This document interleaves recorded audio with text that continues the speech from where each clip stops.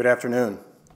Welcome to the William G. McGowan Theater at the National Archives in Washington, D.C., and a special welcome to those watching live on our YouTube channel, and also welcome to our friends from C-SPAN. I'm Tom Nastic, Public Program Producer for the National Archives. Today, our series of noontime book lectures continues with Picturing Frederick Douglass, an illustrated biography of the 19th century's most photographed American, with our special guest, John Stauffer. Before we get to today's program, I'd like to alert you to a couple of upcoming noontime lectures. On Wednesday, January 27th at noon, author Edward G. Lengel will be here to talk about his book, First Entrepreneur, How George Washington Built His and the Nation's Prosperity. And then on Tuesday, February 9th at noon, author Alondra Nelson will be joined by journalist Alelia Bundles to discuss Nelson's book, Social Life of DNA, Race, Reparations, and Reconciliation After the Genome. Book signings will follow both of these programs. To find out more about these and all of our public programs, please consult our monthly calendar of events in the theater lobby or visit us online at www.archives.gov. John Stauffer is a leading authority on anti-slavery, the Civil War era, social protest movements, and photography. He is a Harvard University professor of English and American literature, American studies, and African American studies. He's the author of 19 books, 2 of which were national bestsellers. He's the author of more than 50 academic articles, and his essays have also appeared in Time, the New York Times, the Wall Street Journal, the New Republic, and the Washington Post, among other places. He is the editor of 21st Editions, has served as a consultant for the traveling exhibition War/Photography, and has co-curated an exhibition on Douglass and Melville at the New Bedford Whaling Museum. He has also advised 3 award-winning documentaries and has been a consultant for feature films, including Django Unchained and The Free State of Jones, which is based on his book, The State of Jones.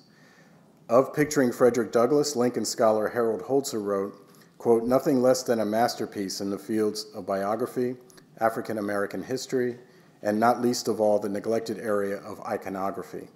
A riveting instant classic and a pure pleasure to behold." Following his talk and Q&A, he will be signing copies of his book, One Level Up, outside the Archives store. Would you please help me in welcoming John Stauffer back to the National Archives?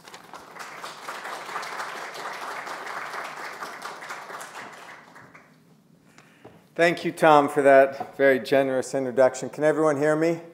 If my voice flags, just raise your hand. Normally it carries quite well. I'll speak for about 45 minutes and then open it up for questions and answers. And I'll start with just giving you a sense of how I became interested in Douglass and photography. I've long been interested in Frederick Douglass. I first read him as a kid in an earlier book, a dual biography of Douglass and Lincoln. Among other things, I argued that Frederick Douglass and Abraham Lincoln are among the 2 greatest nonfiction writers in the 19th century. And I still believe that. And before I went to graduate school, I was fascinated by how many different photographs I saw of Frederick Douglass, and I started collecting copies or files of them. And 2 friends, Zoe Trott and Celeste Bernier, about 6 or 7 years ago, approached me about a project on photography, and I said, well, if I do one, I would love to see how many separate photographs there are of Douglass. I knew that there were writings by him on photography that were very important, and said, really do a book that for the first time highlights the way in which Douglass understood the power of photography and saw it as a crucial aid in his reform work. And that, in a sense, is what the book is about. Frederick Douglass was in love with photography. He was a great evangelist for this new medium, and he wrote more extensively on it than any peer. He frequented photographers' studios whenever he could, and he sat for his portrait. And as a result of this passion, he became the most photographed American in the 19th century. Now, what's the evidence for that? I'll give you that in a second. Now, it may seem strange, if not implausible, to assert that a black man and former slave wrote more extensively on photography and sat for his portrait more frequently than any peer. But he did. He penned 4 separate talks on the medium, which is more than any other American at the time. And 2 of these talks are published for the first time in our book and are among, in my view, Douglass's greatest speeches. We have also identified 164 separate photographs of Douglass, as defined by distinct poses rather than multiple copies of the same image or the same negative. By contrast, and here's the ranking, scholars have identified 155 separate photographs of George Custer, 128 of Red Cloud, 127 of Walt Whitman, and 126 of Lincoln. Now, U.S. Grant is actually a contender, but no one has published the corpus of Grant's photographs, and no one has counted up or analyzed those photographs. One eminent scholar, Harold Holzer, has estimated 150 separate photographs of Grant. So that's the evidence for Douglass as the most photographed American in the 19th century. Douglass's passion for photography has been largely ignored. He's best remembered as a brilliant writer and orator, a leading abolitionist, and the preeminent black leader of the 19th century who influenced virtually every other black leader of the 20th and 21st century. Scholars, including myself, have celebrated his relationship with President Lincoln. Douglass was the first black man to meet with and advise a U.S. president. He met and advised Lincoln 3 times in the White House during the Civil War. And to give you a sense of how significant that was, the next time that a black man met with and advised a U.S. president on similar terms of equality was when Martin Luther King Jr. met with and advised Lyndon Johnson 12 times during the 1960s by my count. Douglass also met with every subsequent president until his death in 1895, and he was the first African American to receive a federal appointment requiring Senate approval. His 3 autobiographies, 2 of which were bestsellers, helped transform the genre and are still read today. Yet because his photographic passion has been almost completely forgotten, historians, critics, and all those who recognize Douglass's significance miss an important question. And that is, why would a man who truly devoted his life to ending slavery and racism and championing human rights be so in love with photography? There are 4 reasons for this. First, Douglass saw photography as a great democratic art. More than once, he praised Louis Daguerre, the co-founder of photography, by calling him the great discoverer of modern times. With Daguerre's invention, Douglass said, the humblest servant girl may now possess a picture of herself such as the wealth of kings could not purchase 50 years ago. Douglass and photography came of age together. He escaped from slavery on September 3, 1838, a year before Daguerre and Henry Fox Talbot created the first forms of photography.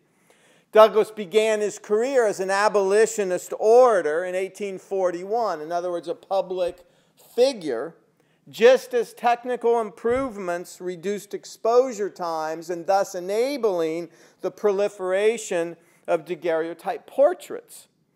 And portraits are what really fueled the demand and the love of photography. They constituted over 90% of all images in the medium's first 4 decades. In other words, throughout the 19th century, almost until the end of the 19th century, 90% of all photographs were portraits.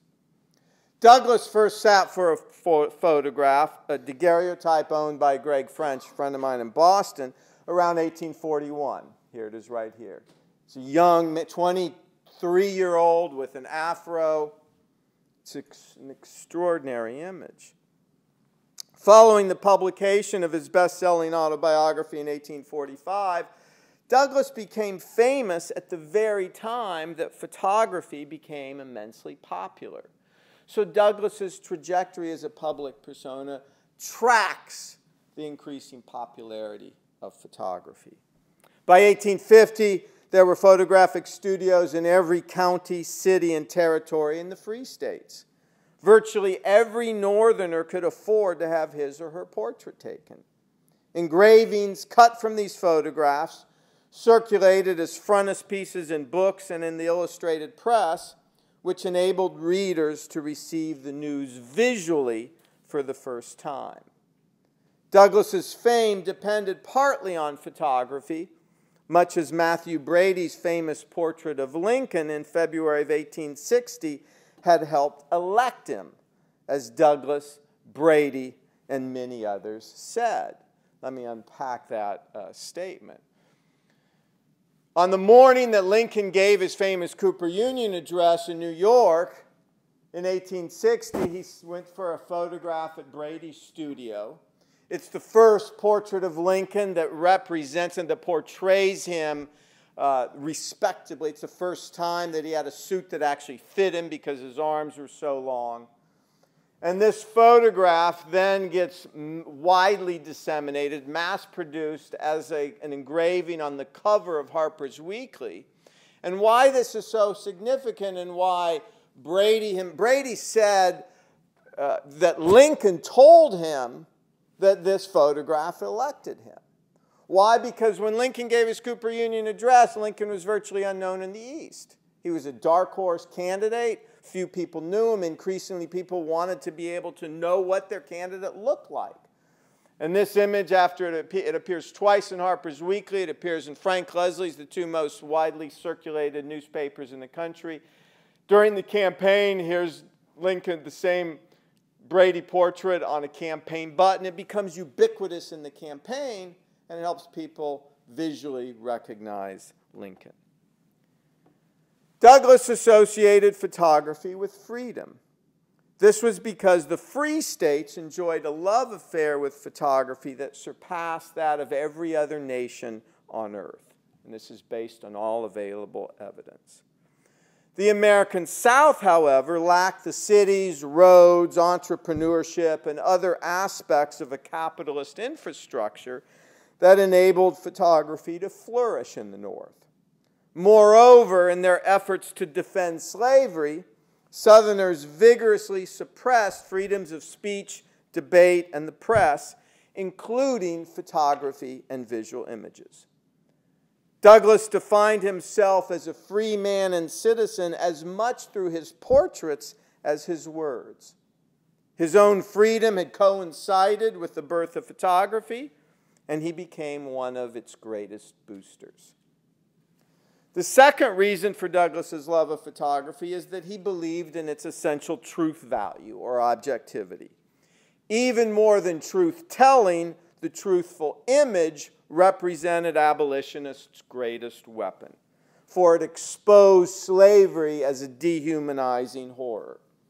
Like slave narratives, and Douglass was a master of the genre, photographic portraits bore witness to African Americans' essential humanity, while also countering the racist caricatures that proliferated throughout the North.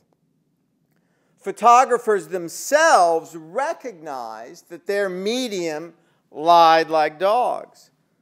Many self-consciously manipulated the image. They solarized it, airbrushed out unwanted subjects, distorted it in other ways.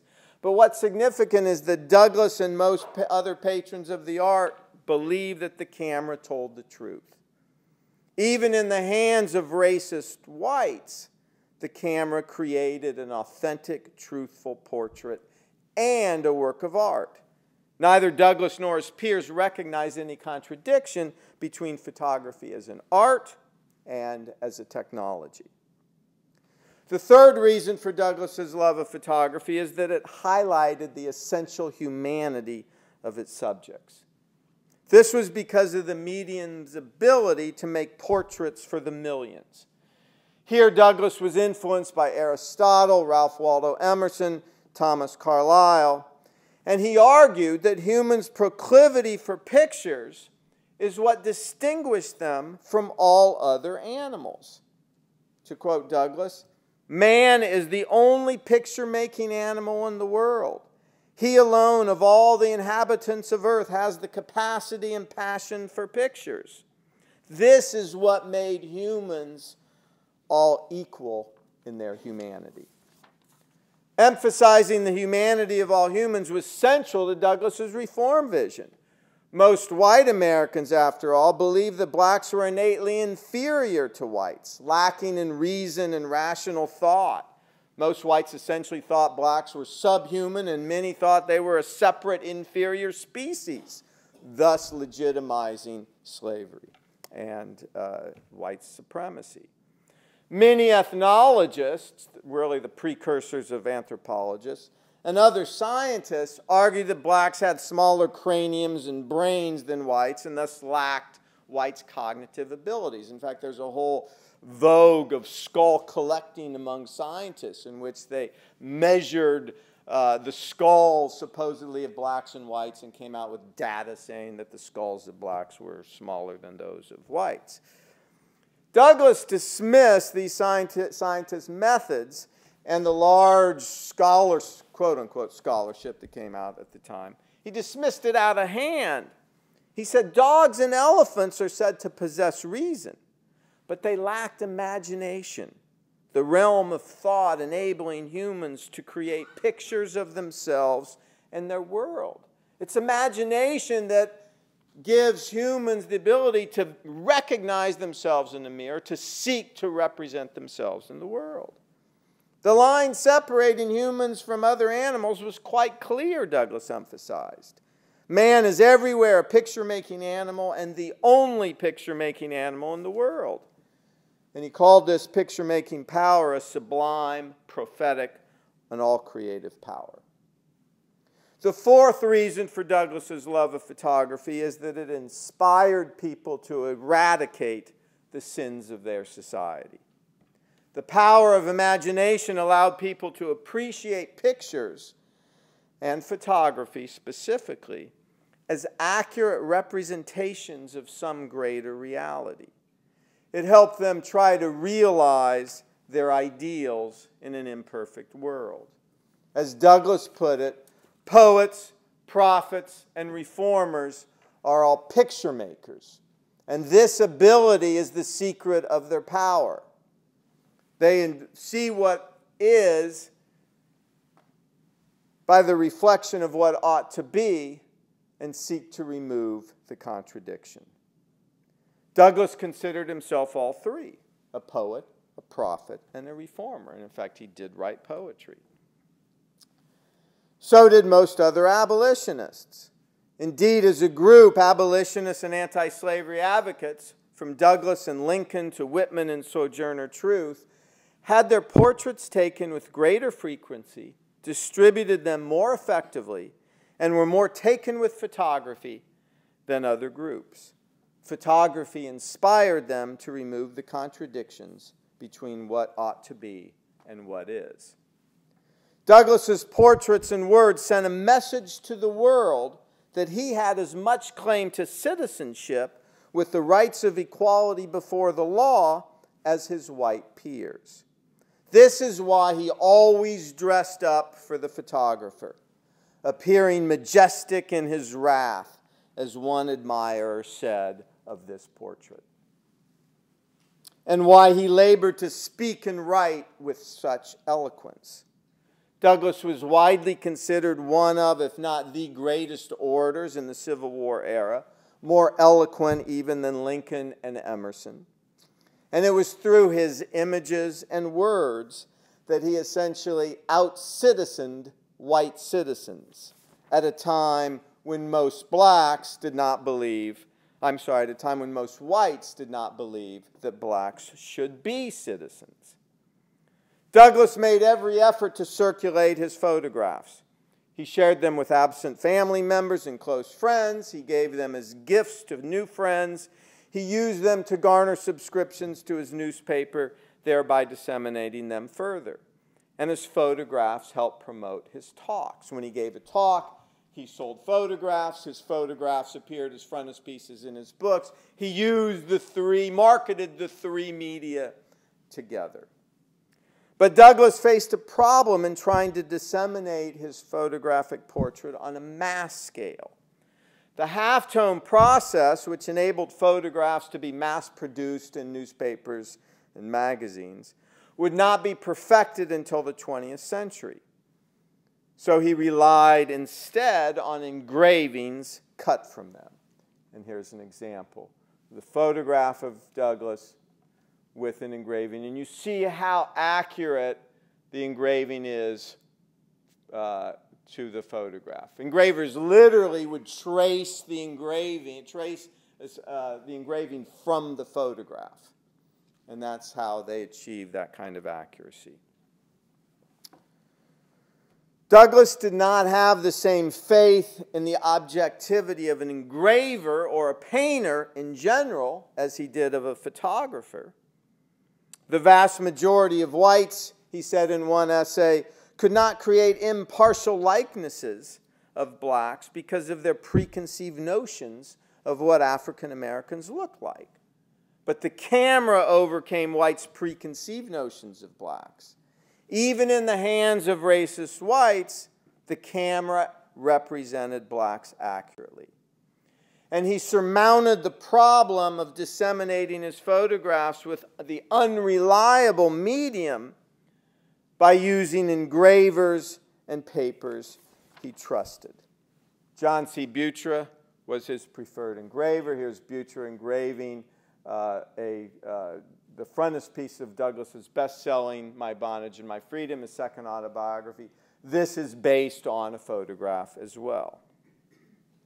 It is also significant, highly significant, that Douglass and almost every other American treated engravings cut from photographs, such as this one and this one, as objective or authentic, much as most people today interpret a halftone in the New York Times or the Washington Post or the Wall Street Journal as truthful. In fact, I'm going to pose a question to you all here. How many in this room, when you see on the front page of the Post or the Times or the Journal a photograph, how many of you distrust the truth value of that photograph? No one. That's normal. I usually ask this question. At most, maybe in a crowd of 50, one person will raise their hand. We still believe in the truth value of the photograph, even though with the digital process especially, you can manipulate and distort an image to no end. The Illustrated Press, Harper's Weekly, Frank Leslie's engraving, referred to engravings cut from photographs in their pages as photographs, rather than engraving from a photograph by, say, Matthew Brady. Whereas engravings from sketches in the Illustrated Press were simply called sketches, meaning influenced by the subjectivity of the artist. In other words, editors ignored the transfer process. They treated the engraving from a photograph simply as a photograph. Through engravings cut from photographs, Douglass authorized millions of his portraits to be sent into the world. Now, with very few exceptions, these were public portraits designed to bolster Douglass's public persona. Most were studio portraits taken while he was on the road, but a few portrayed Douglass speaking or writing, the arts for which he is best known and which he transformed. Despite the comparatively long exposure times, one photograph captures Douglass in mid-speech, right here. He's at Booker T. Washington's Tuskegee Institute, and it's in 1892, and possibly this is Booker T. right there, a young Booker T., although I'm not entirely sure. Another earlier photograph in 1850 depicts Douglass just after finishing a speech denouncing the fugitive slave law. Right here. There's Douglass. He's just finished his speech. It's in Casanova, New York, sorry. And his friend Garrett Smith is now giving a speech, gesticulating with his hands. This is an extraordinary photograph, so is the one of Douglass at Tuskegee Institute, because the cameras were large and bulky, even though exposure times were reduced, so you could get a beautiful portrait in his studio. The smallest exposure time was still in the seconds, whereas to get a vivid, detailed, crisp photograph of an orator, you need fractions of a second. Those two photographs are truly extraordinary. This photograph portrays the elder Douglass working at his desk, showing him writing. It's in Anacostia. His dog is by his side there. His violin, he was an accomplished violinist, is there, and his hat is right there. For Douglass, photography was not a personal memento or a means to visualize family relationships. In fact, there are no known photographs of Douglass with his first wife, Anna. The only photographs that function as mementos of his immediate family are a newly discovered image of Douglass with his youngest daughter, Annie, from about 1853. In fact, we just discovered this roughly a month ago, so it's not even in the book. It'll be in the second edition. In fact, we found several new images since the book came out. And this is the only known photograph of Annie. It's the only known photograph of Douglass sitting with an immediate family member. And Annie dies in 1859. Douglass was emotionally very attached to her, and when she died, it really crushed him. It was really traumatic for him.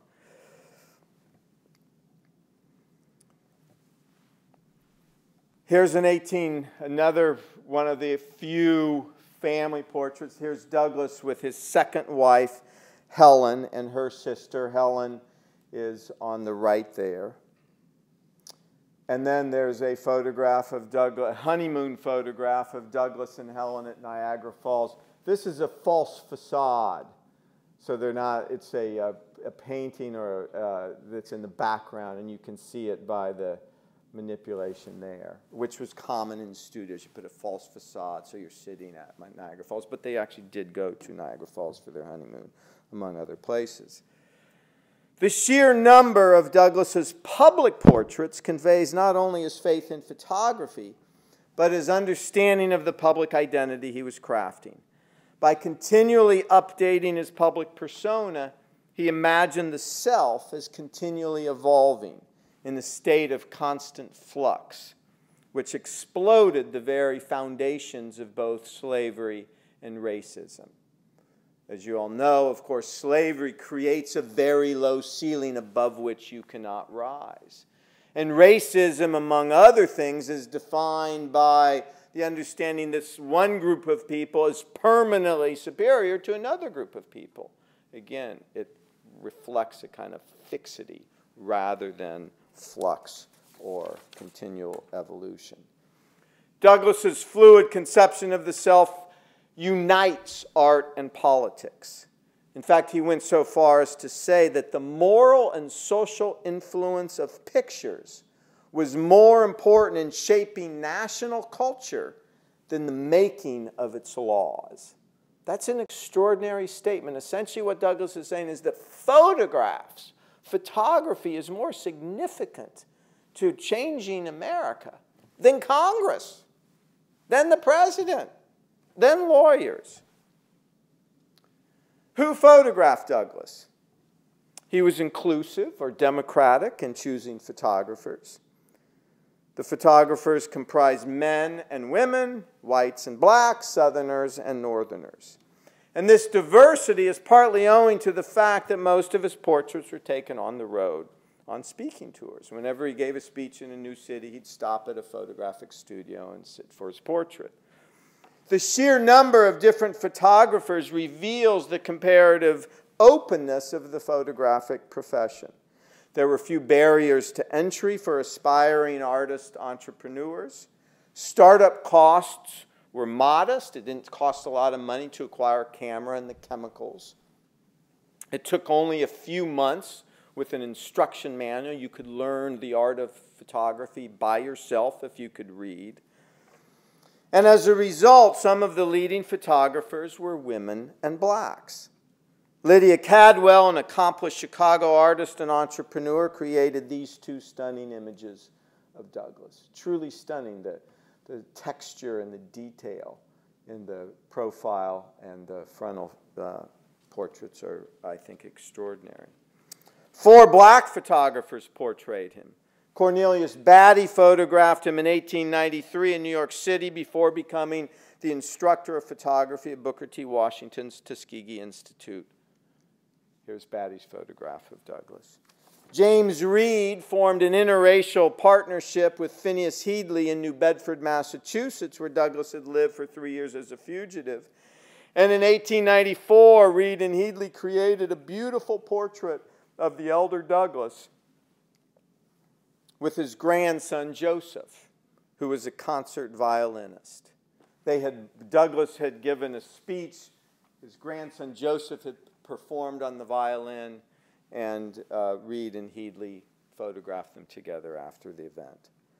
James here in Easton, from Rochester, Minnesota, photographed Douglass during a speaking tour through the Midwest in 1869, right here, another black photographer. And James Presley Ball, who ran a famous Cincinnati studio, portrayed Douglass in 2 1867 carte de visites right here. Gleason's Pictorial, which is the first illustrated press in the United States, featured Ball's gallery. Here's the African-American Cincinnati photographer. This is his gallery. Gleason's Pictorial featured it in its pages. And this newspaper declared that Ball photographed with an accuracy and a softness of expression unsurpassed by any establishment in the Union. In other words, one of the most prestigious papers in the country is saying that the greatest American photographer is an African American at this time. Many of the nation's best-known photographers also photographed Douglass. Matthew Brady. Notice how Douglass's eyes kind of sparkle. John Howe Kent.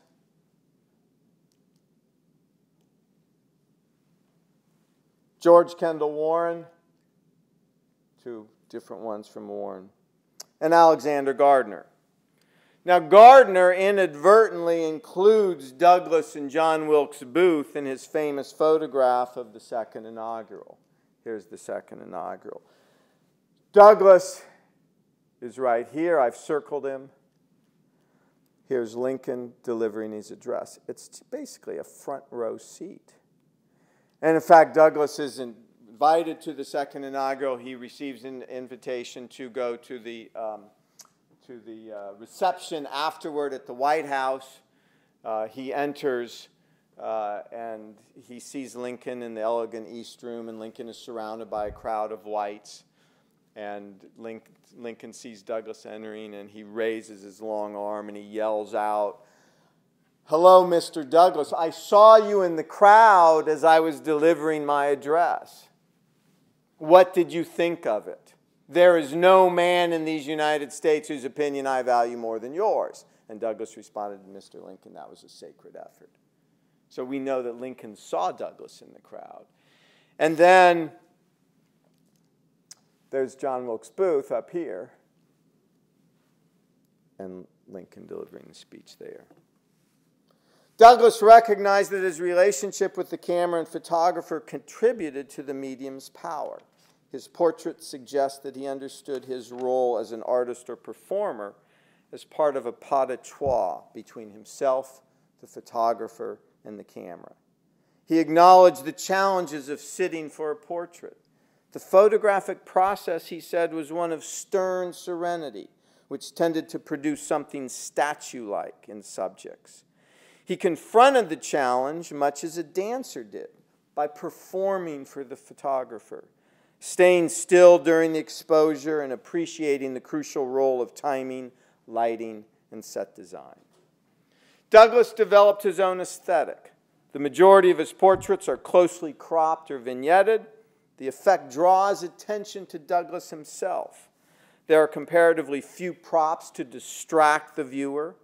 He rejected the sentimental practice of using elaborate backdrops or painted scenes, such as landscapes.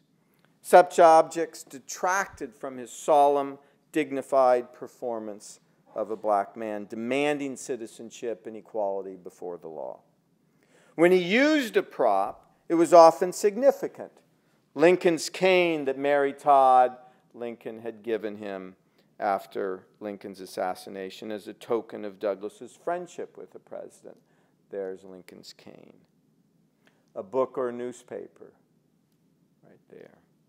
And a chair with the arms carved into lions. There's the arms carved into lions. An acknowledgement of Douglass's own leonine mythology.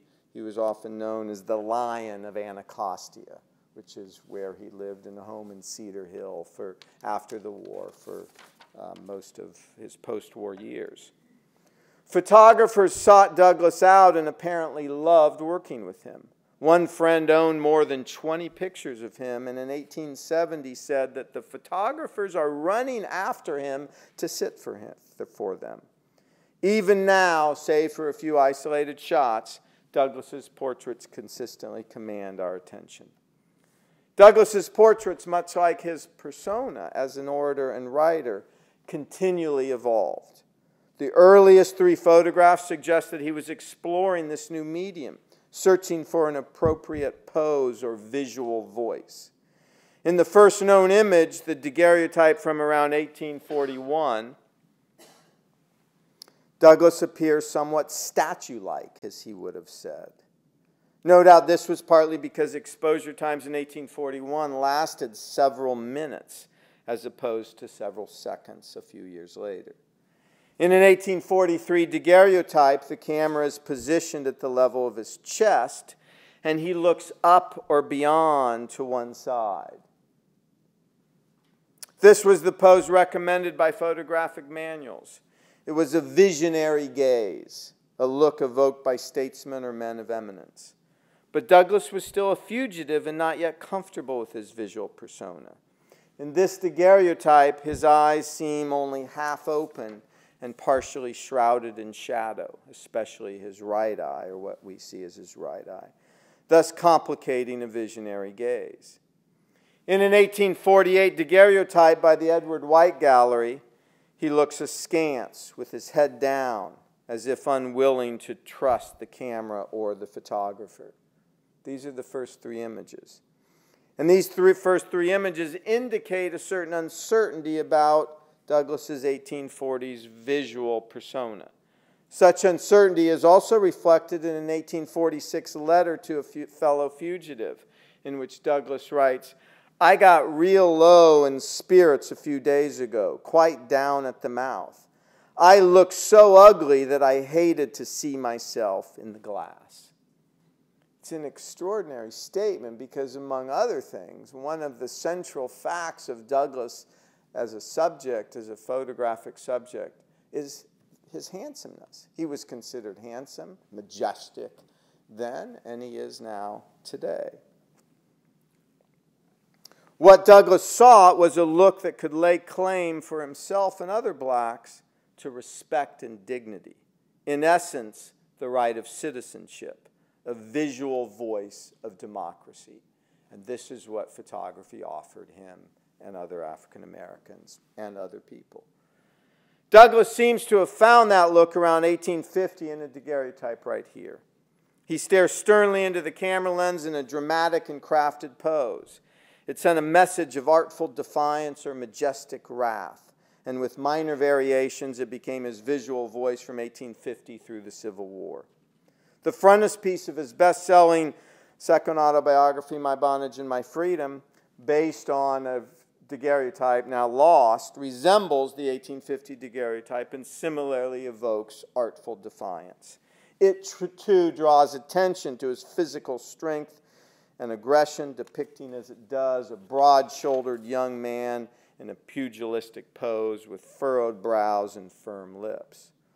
Owing to the extraordinary popularity of My Bondage and My Freedom, this photograph, or this portrait of Douglass, was probably the most widely disseminated portrait of him in America until after the Civil War. In the 1850s, Douglass began fashioning for himself another, even more dramatic pose, the profile portrait. It was limited chiefly to distinguished men and women, and it generally evoked majesty rather than defiance. In the antebellum era, there are only 5 known profile portraits of Douglass. In one, from around 1855, his fists are clenched, suggesting a look of majestic defiance. In the 1870s, after he became a distinguished statesman, the profile portrait became one of his favorites. Among the 164 distinct poses, 3 central themes stand out.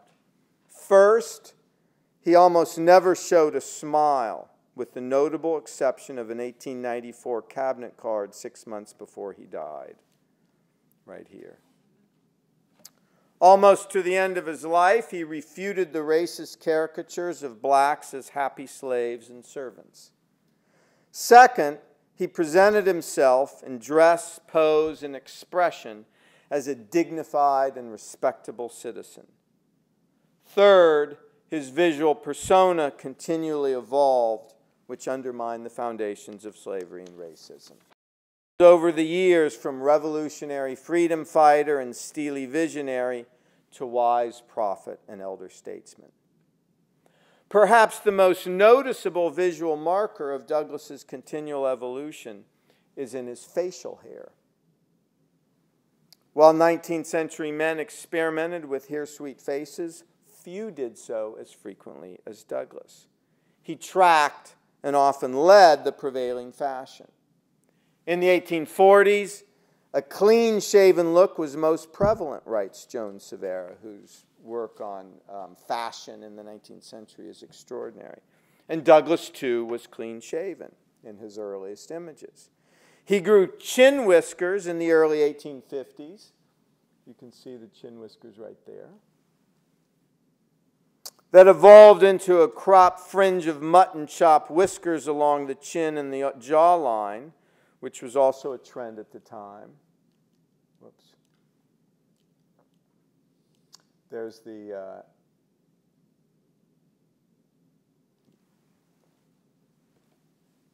mutton chop whiskers.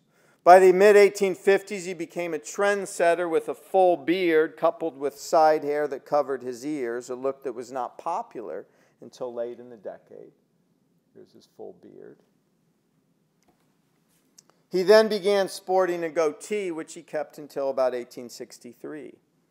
In January 1864, he anticipated another trend with a sporty walrus mustache, right there, which would not become common for another 2 decades.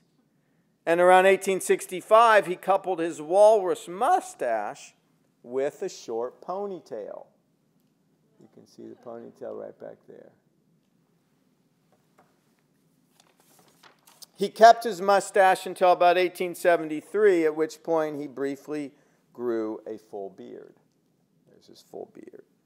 Within a year, however, he shaved his chin whiskers while retaining bushy sideburns that looped up to connect to his mustache, right there.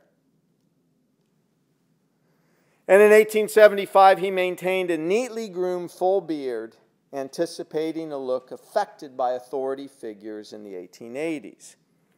His beard and hair gradually lengthened and whitened until his death in 1895. Here's an image, a post-mortem image taken a few hours after Douglass died, and you see the full beard. The evolution of his appearance, like his portraits, indicates his status as a self-made man. The appellation encapsulates Douglass's rise up from slavery, his abolitionism, his love of photography, and his faith that true art could break down racial barriers. Self-made men became for Douglass one of his signature speeches and a key word denoting not riches, but reformers who sought to eradicate the sins of their society as they evolved. So it's a very different definition than what we think of it as today. It's not about getting rich, it's about reforming your society as you evolve. After Lincoln's first meeting with Douglass at the White House, the president called Douglass one of the most meritorious men, if not the most meritorious man in these United States, essentially saying he was a self-made man. It was the highest compliment one could receive at the time. Douglass's portrait gallery contributed to this persona as one of the nation's preeminent self-made men. In certain respects, it resembled the nation. Both Douglass and the nation had come out from slavery and revolution to become respected statesmen or state. Then, too, Douglass and his nation were both aspirational. They saw what ought to be by the reflection of what is. And, of course, the Declaration of Independence was aspirational. But unlike Douglass, most American statesmen did not seek to remove the contradiction between what was and what ought to be. While Douglass's portrait gallery was all embracing, America's was narrow and petty. It continued to define itself as white and male. As a result, Douglass's portraits have served as an important visual legacy in the 20th and 21st centuries, inspiring art that could break down racial barriers. Douglass took advantage of his new technology in much the same way that social activists today take advantage of our new technology. Photos and countless examples of home without a camera. Why? They understand what Douglass emphasized 150 years ago, the camera's truth value and the power that comes from it. Douglass's portraits connected past to present in another way as well. They summoned artists to create thousands of murals, sculptures, paintings, prints, drawings, postage stamps, magazine covers based on Douglass's photographs. Douglass's visual legacy protested lynching and segregation. It lobbied for civil rights and celebrated black power. It dignified the black body that white Americans, according to Ta-Nehisi Coates, have so often tried to destroy. And let me just give you a sample, a very brief sample of the many different legacy images of Douglass based on the photographs. This is the sculpture by Richard Blake, inspired by the 1852 daguerreotype, which I showed earlier. On the left is a Washington, D.C. mural, unfortunately destroyed in 2002 because the building was torn down. And Douglass in L.A. on a mural also based on a relatively early daguerreotype. Here's one of two Douglass postage stamps based on the carte de visite. Notice how the artist in the postage stamps has his hand pointing up, whereas in the photograph it's pointing down. It's an anti-racism mural in Belfast, Northern Ireland, based on the Matthew Brady carte de visite. And this mural in Belfast, Northern Ireland is the largest mural in the city. You can't avoid seeing it. It's really extraordinary. Douglass spent a lot of time in Ireland. He loved it. There's a close correlation between the Irish and Douglass and their similar reform efforts. Similar mural in New Bedford, focusing on labor and improving, reforming labor conditions from 2001. And one that still exists in Washington, D.C., Bread for the City on Good Hope Road, which is a beautiful mural based on the 1858 daguerreotype. Douglass's awareness of the possibilities of imagery to shape public opinion, the attempt by America's first black celebrity to control and circulate his own image, launched one of the great battles in American history, a battle between racist stereotypes and dignified individuals. Across 50 years of photographs, Douglass fought for the public image of African Americans. Across the next 120 years, in his visual afterlife, the photographs have fought on. Thank you.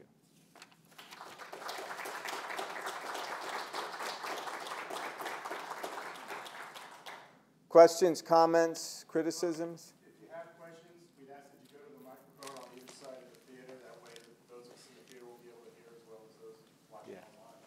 Thank you.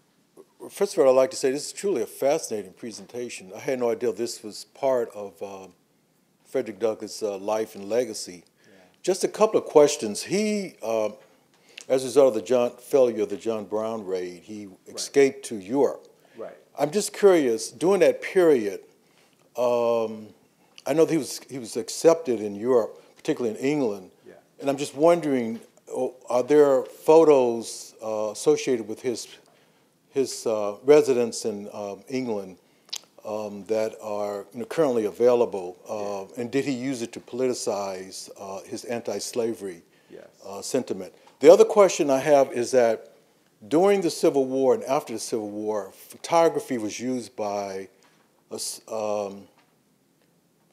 I guess basically organizations that were soliciting Northern liberals for funds to support the organization and development of schools and education for African Americans. Right. I'm just curious, and many of them use photographs, so I guess out of that strategy, I assume that was similar to what Frederick Douglass did in terms of using photography for social movements. Yes. So the second question, that's exactly right. In fact, Douglass contributed his portraits to helping to raise money for black African-American schools throughout the country. So in other words, if you give money, if you give a certain amount of money for the school, you get a portrait of Douglass. And he authorized this. That was one of many ways in which he circulated his image to raise money. And one of many ways. Before the Civil War, he offered, if you subscribed to his newspaper, you would receive a photograph of Douglass. During an anti-slavery fair for the American Anti-Slavery Society, if you gave money to the American Anti-Slavery Society, you'd get a beautiful daguerreotype. And daguerreotypes, tintypes, and ambrotypes are unique one-of-a-kind objects, unlike the carte de visite and the cabinet cards. So those were really valuable. As to your first question, it's a great question. It's been a huge puzzle for me, and that is, only since the book came out have we discovered the very first photograph of Douglass in Europe, in England, Ireland, or Scotland. And I calculated, from 1841 until 1895, Douglass, on average, sat for his photograph every other month. Every other month, Douglass had another photograph taken. And yet, he's in England, Ireland, and Scotland for 2 years, from 1845 to 1847. Another 6 months, as you point out, after the John Brown raid. And then he and his second wife, Helen, go to Europe for a year and a half. And we've only found one photograph. Why is that? I think more are going to come out of the woodwork. One of the differences is that it was much easier for us to scour all of the archives because they tend to be better digitized, and so you can contact a curator or a director of an archive and they can look through their list and say, yes, we own X number of photographs, or no, we don't. There have been a couple that we found since the book came out where a photograph is in a file that they didn't recognize. But in Europe, in England, Ireland, Scotland, and France, and European countries, there's not that same systematic effort to document everything in the archive. And so when you go there and say, you ask a curator, do you have any photographs of Douglass? Well, I don't know. You're just going to have to come and look through everything that we have. And we didn't have the capacity to do that. We did as much as we could. So that's one part of the answer. The second part, and this relates to England, or Great Britain, and it's really unusual. Henry Fox Talbot was one of the co-inventors of photography. He created it was called a Talbot type. It was the really negative deposit process. It's a precursor of the modern photograph, whereas the daguerreotype, it was a unique one-of-a-kind image, silver oxide on copper, and he's a Frenchman. And Henry Fox Talbot, the British, was an aristocrat. And what's interesting about British photography, despite the democratic nature of the photograph, is that British photographers and aficionados tended to be almost exclusively upper class. And as a result, there wasn't nearly the kind of storefront studios where you could walk in off the street and have your portrait taken. It was really a medium, an art form that was for the upper class. So you think of Roger Fenton, who photographed the Crimean War. And in fact, in an essay, I suggest that Fenton, in the Crimean Wars, creates the first living room war, followed by the Civil War. Fenton was a huge aristocrat. His images, when he had an exhibition, they were attended by elites. They did not attract, they almost tried to exclude the lower classes, almost. Douglass did spend some time in France, and in terms of the popularity of photography, I said that the U.S. had a love affair, and there's more photographs in the U.S. than Americans had a love affair in the free states that surpassed that of every other nation. In ranking, the best we know is that U.S. is 1, France is 2, Prussia, or what's now Germany, would be 3, and England would be, at best, 4th. And so that would be another reason. But it's still a conundrum given how frequently Douglass sat for his photograph and how, he's in the British Isles for over 2 years. And so far we've only found 1. That doesn't make sense to me. At least I'm hoping that a few more will be uncovered. Yes. Thank you, of course, for such a wonderful lecture. You talked about how Douglass himself wrote about the importance of the democratic nature of photography and spoke about it. I was wondering, well, maybe easily portable cameras came after he died, but I was wondering, did he himself practice the art of photography? And do we have those photographs? Yes, I'd be interested in seeing some of those. That's a great question.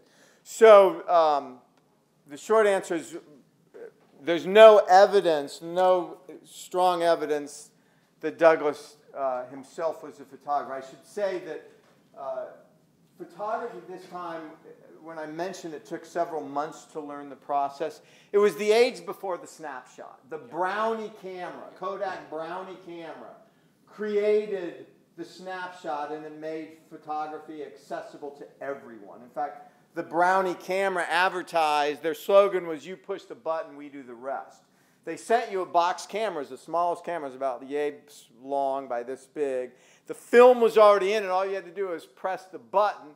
You send the whole camera back to Kodak, they take the film out, they develop and print it, and they send you your prints, and they reload your camera for you. You don't have to do any of the process. And that's 1890s, and it's really not perfected until 1900.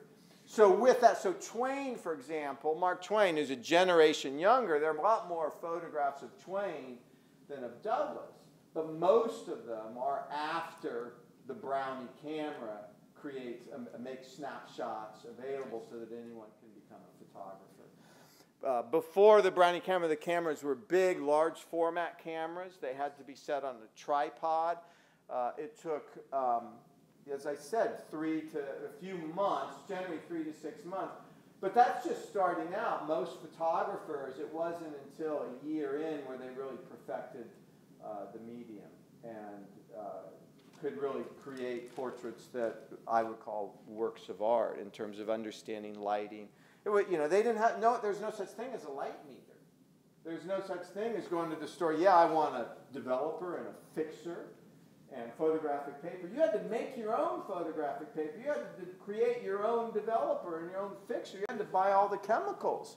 And each photographer had a little different, or developed a little different chemical process.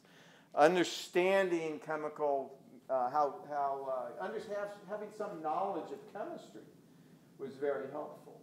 And so that said, Douglass was so in love with photography, he started learning the process, which is really extraordinary given how productive he was as a writer and orator. He still took time out and he learned the process. There's no evidence that he actually photographed it. In one archive, we found photographs, they're vistas of nature vistas, trees and shrubs. We don't know if they're from Douglass, but they're in the same box as other material from Douglass. And in fact, Zoe, my co-author, one of the two co-authors, thinks they're Douglass's photographs. But I said, show me the evidence for this. There's no evidence. So yeah, it'd be wonderful to find a photograph that Douglass actually took, but it'd really be hard to document. So it's a great question. Yes? Yes. Thank you for the lecture and for the book. I heard about the book 3 years ago or so, and I've been looking forward to it. Oh, where'd you hear about the book from? It was at a lecture at the Smithsonian. It was a professor from Dartmouth or somewhere who said he was a friend of yours, actually. Bob Levine? Probably. I'm not quite, I don't remember, Okay, but that's where I heard about it. My question is this, or comment. Of the African-American leaders today, or in the past 50 years or so, including King and Jesse Jackson, let's say, and some striking photographic figures, did you look at how they use photography as compared to Douglass, or did they learn anything from Douglass? And just would you comment on that? Yeah, it's a great question. Yeah. So I don't in this book. I do have another essay where I do look at that. And so one of the differences between African Americans' understanding of photography in the 19th century and the 20th century, and I would say Americans in general, is that Douglass and his peers, black and white, had more faith in the truth value or the objectivity of the camera than did Du Bois or Booker T. Washington or Martin Luther King Jr. And it coincides with the rise of photography as an art form separated from technology. So what I said in the talk and in the book is that in the 19th century, people recognized photography both as an art and as a technology. And there was no contradiction between the two. It could be an accurate technology and an art, and there's no contradiction. By the 20th century, in the early 20th century, the understanding of art changes so that if it's a technology, it cannot be an art. And so Alfred Stieglitz's greatest contribution to photography is to convince people that photography is an art form as worthy of painting and sculpture, and thus as worthy of being in a museum or collecting as these other fine arts. And in order to do that, his idea of pictorialism is to borrow from the painterly tradition. And so his pictorialists, Stieglitz, the early Stieglitz, and many of the other photographers, they manipulated the prints, so they wanted their photographs to almost look like paintings. So Du Bois, in the early 20th century, in fact, he understood the power of photography. In 1900, he curated an exhibition in Paris of African Americans in Georgia photographed by an African American photographer that was widely seen in Paris. And they, like Douglass, all of the subjects were well dressed, demanding their rights as equal citizens. And it actually was one of the things that led to Du Bois's famous Souls of Black Folk. And in his magazine, The Crisis, in 1912, I think it was, he wrote an essay on photography. And really, in his essay, he encouraged African Americans to become photographers because he said, we cannot trust white photographers. In other words, Du Bois did not have the same faith in the truth value of the camera that Douglass and his peers did, whether it's Sojourner Truth or Harriet Tubman or others. Du Bois said, if you put a camera in the hands of a white man, it will distort the objectivity. Whereas Douglass said, you put a camera in the hands of a racist white and the camera will not lie.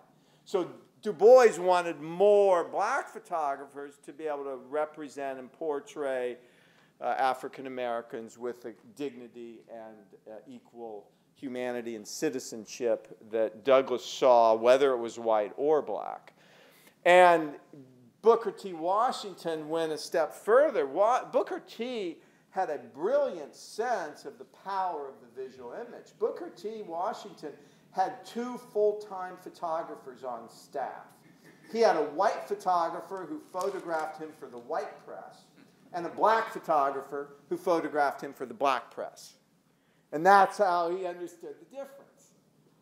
Now, Martin Luther King Jr. Also recognized the difference between white and black photographers. Part of that difference also reflected the change in the technology of the camera. In Douglass's day and in the 19th century, I said that they're large format cameras, which means that the tonal range from the whites to the black blacks are incredibly rich. The subtlety and richness of the tones in the 19th century could not be achieved in the 20th century with the small handheld and especially film cameras. In Douglass's day, it was either, the negative, so to speak, was a glass plate, a large glass plate where they contact print the print onto it. In the 20th century, the negatives were increasingly small, and then you expand it. You don't get that beautiful subtlety of tonal range. So that was one of the differences.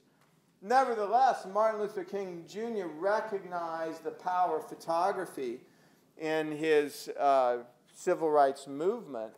And in fact, one white Southern photojournalist had covered SNCC and King's movement for 7 or 8 years in the South. He was a photojournalist from Georgia.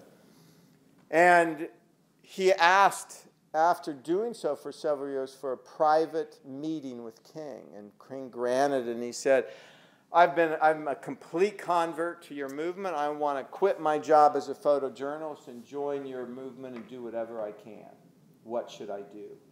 And King responded, the best thing you can do for us is to continue doing exactly what you've been doing. Remain a photojournalist, photograph us sympathetically, and make sure those images are disseminated widely. In fact, in the iconic photographs of the civil rights movement, they were shown on the national news, in the national press, in the international press. But the southern towns in which those photographs appeared didn't even disseminate them, didn't show them, because they highlighted the way in which whites were trying to dehumanize blacks. They were brilliant protest images for equal rights. So most southern communities ignored the television footage and the photographic footage of civil rights marches and confrontations with whites. Does that answer your question? We're out of time. Okay. Thank you very much. That was great questions.